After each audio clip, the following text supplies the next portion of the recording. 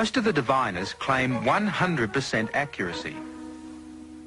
But what if divining does not work? What if it's pure fiction?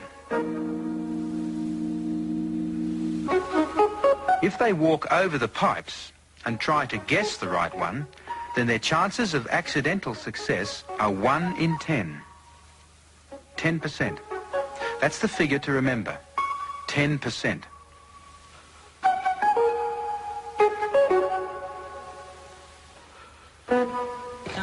The value is roughly $14,000. $14,000. Approximately. Right, so if they And win... it's the purest gold in Australia. Right. Now, what is Australian the there? It's Australian Bullion Company gold in it. Purest gold in What's his first Australia. name? Mike. Mike, can you come here? Is that... Do you want to just check a divining thing on that? Yeah, okay.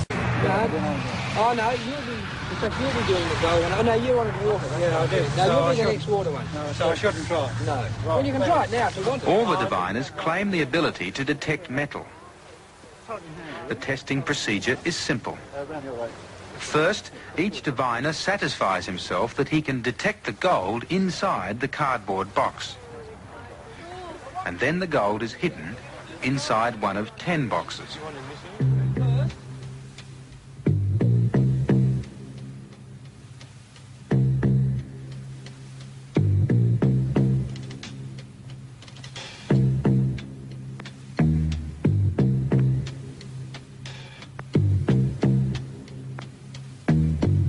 How did the gentleman with the hat go?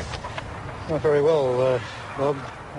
In test 1, the gold was in box 6, he picked number 4. Test 2 was in number 7, he picked number 2. Test 3 was in number 7, he picked number 2. In test 4, in box 9, he picked number 1. In test 5 was in box 9, he picked number 6. So he didn't get any right at all. During the day, more than 100 test runs over both water and metal are made by the diviners. Most of you estimated that you would be 100% successful. When the number of trials is added together, and the chances were 1 in 10, that is 10%. 10% was the chance by purely mathematical chance, not with any ability being exhibited. Just the fact that it would be done by throwing a coin or throwing a dart into a board would be 1 in 10 or 10%. And the total results were? Well, I'm going to read out the metal results and Ted the other one. The metal results with the brass, we had no one chose the brass out of 26 tries, so that's 0%. And with the gold, there were 4 correct decisions out of 35 attempts, and that's about 12%. So the average for the complete metal, gold and brass, today was 6.6%, which is probably a little bit less than what you get by chance. And then in the water dowsing, 10 out of a total of 50 tries, there were only 11 successful attempts, which was 22%. The total of everything, that is to say the brass, the gold, and the water, meant 111 tries were undertaken. There were a total of 15 successful, and that makes approximately a percentage of 12%. So the result was just a little over the 10%. Well, it's equivalent to throwing a dart at random into a dartboard or flipping coins or choosing cards at random.